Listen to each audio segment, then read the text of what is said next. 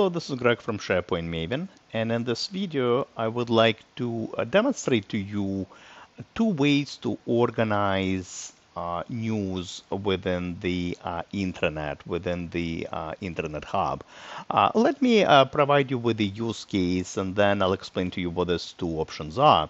So what you see right now on the screen is just an example of a company intranet. So typically you have kind of the main site, a main hub site in my case, and then you have other departments like HR and IT and so on, all kind of connected to this hub. But here's a use case.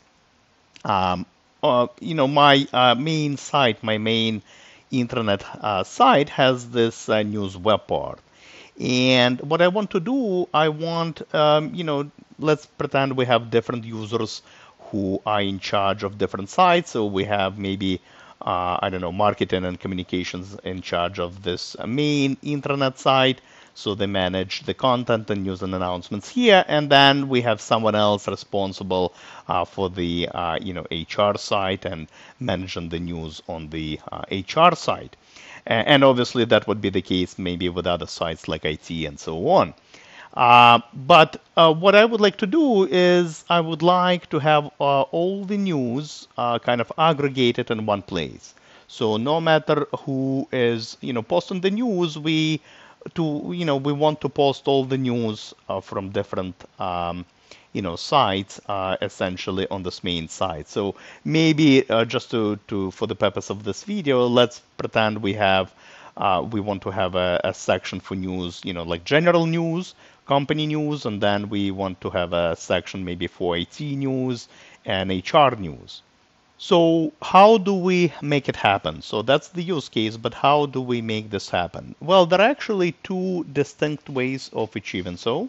The first option is by categorizing the news on the main site and creating metadata tags.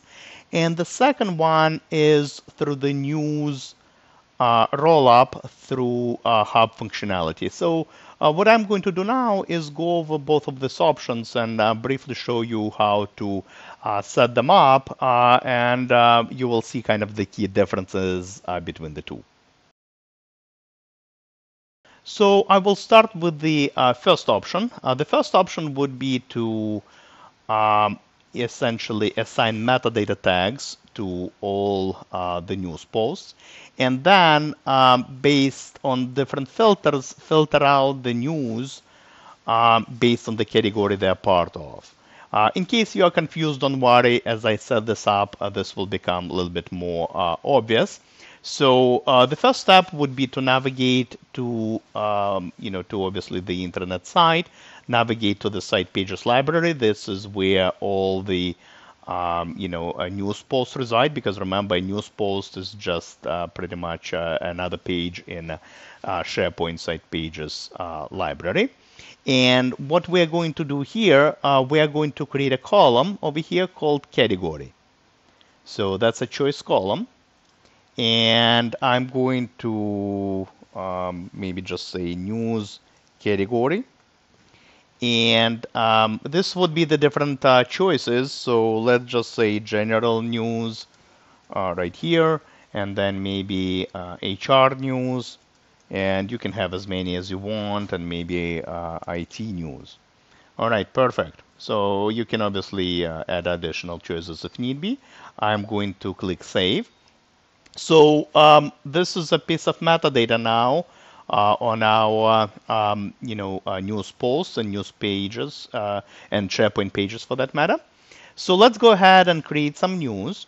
So here is how it works. I'm going to create some news. So we are navigating to the main site. And actually, you know what? Let me do this before so it all makes sense. I'm going to call this general news. So I want all the general news to appear in this section. And over here, I'm going to add another news widget. So in order for this to work, you kind of need to add another news widget. And I'm going to call this HR news, just like that. All right. Don't worry about this. What you see here will clean this up. So I want all the general news to appear here, and I want all the HR news to appear in this section. So let me republish it. So let's go ahead and add some news. So it doesn't really matter where you add the news from. What's going to be very important is to tag it correctly. So you're going to click news, news post, and let's just, I don't know, select some standard, template. Doesn't really matter. And this will be general news post. All right, but here is the most important the most important piece. We need to tag it correctly. So under page details, we need to choose the category. You see, so I'm tagging it as general news. All right, just like that, and then I'm going to post it. Let's see what happens. So first of all, let me show you what just happened. I'm going to navigate behind the scenes to the Site Pages Library. And I just created this news post. Remember, it's a page, and I tagged it accordingly. All right. But let's see what happens now on the main site when this happens. And look at this. The news post was posted. But let's now add another announcement. We're going to add an HR announcement. Once again, it doesn't really matter. We're going to add another announcement. This time, it's going to be maybe somebody from HR posting this. So HR announcement, all right, just like that, all right, perfect. And again, I'm going to, to assign the proper category, just like that, all right, and I'm going to post it, just like that, all right. And again, if we go to site contents and pages, you will see another post created and tagged accordingly. Let's take a look what's going on within our general news widget. Look at this. I have two announcements. But you know what? Even though this is an HR announcement, it still appears over here. So this is where the most important step needs to occur. What we need to do, we need to filter this news widget to only show general news. So let me show you how to do that. You click the edit button and you click the pencil icon. And we are rolling up the news. We are just publishing them on the site. And over here under the filter section, we need to choose page properties. Remember, we have those page properties where news category is equal to, and look at this, we have all these different categories. So you see, so essentially what I'm saying, within this news widget, only show me the news pages, news posts that have been tagged with general news. And look at this. It now shows me the correct one. All right. And while we're here, let's clean this up because over here we only want HR news to show. So pencil icon, we just want the news from this site. And once again, it shows both, but we're going to fix it. We're going to say only show page properties where news category equals, and we choose HR. And just like that, you can see my HR news post that has been tagged with HR goes here. My general news post goes here. And this is pretty much it. So essentially, it's a two-step process, right? First, well, I guess a three-step. First, you create the category, the metadata category within the Site Pages Library. Then you create your news posts and tag them accordingly.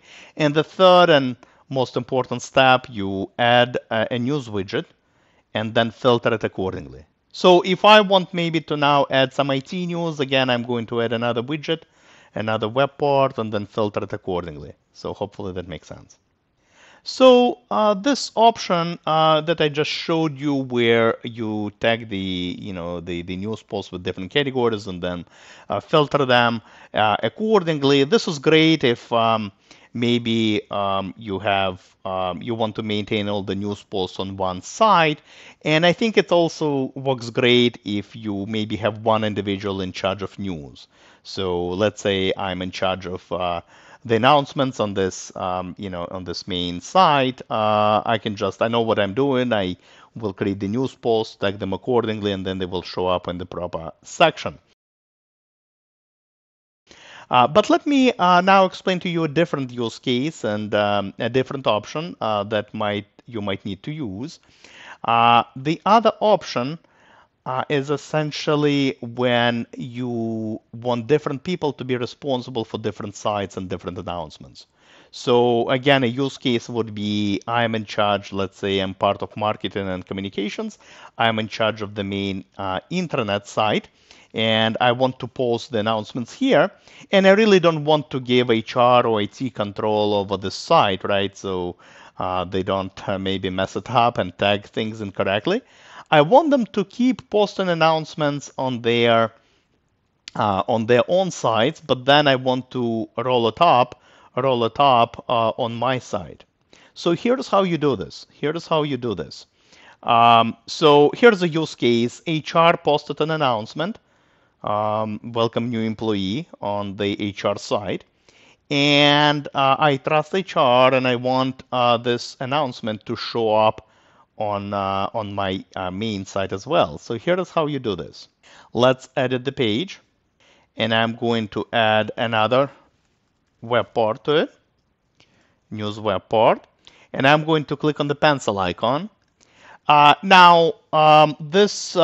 happen to have a hub site, so by default it rolls up the announcements from all the hubs. But you know what? I can say, you know what? I'm going to be pretty selective.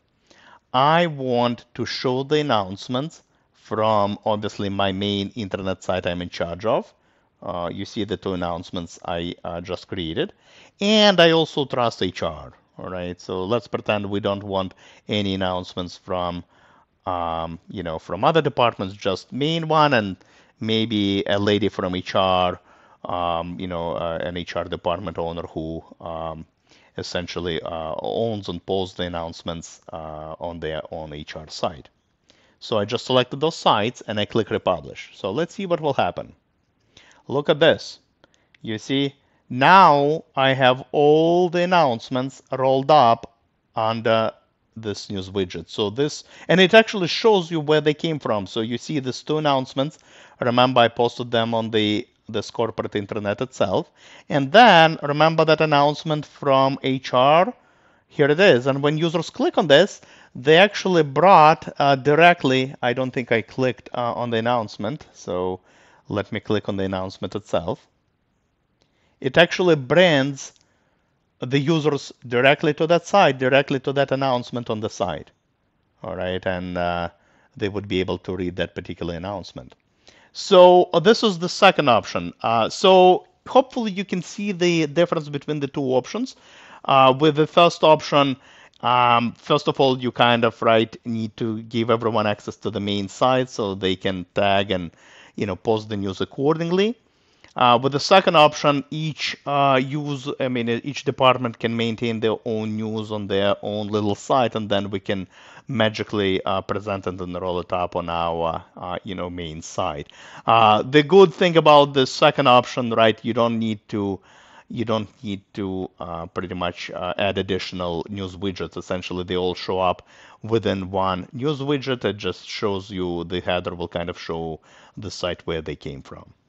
Just like with many other things in SharePoint, there is no really right or wrong way to do so. These are just two very distinct options, and depending on the use case, depending on maybe the setup you have with your hub sites, depending on permissions, depending on your model, communication model, depending on how who maintains the news and is in charge of news, you might choose one option over the other. Again, you just have to consider the news publishing model that you have within your organization, and you also have to consider the news layout option, whether you want to have distinct categories, like general news and HR news and maybe some other news, taking up space on the main page, or maybe you just want to have one widget, one news widget with the, different announcements aggregated all in one. I did write an article some time ago documenting these two options as well and pros and cons, so feel free to check it out. I will make sure to include it in the description of the video. But for now, thank you very much for watching this video, and as always, happy to see you on my blog, SharePointMaven.com, as well as my YouTube channel. Goodbye.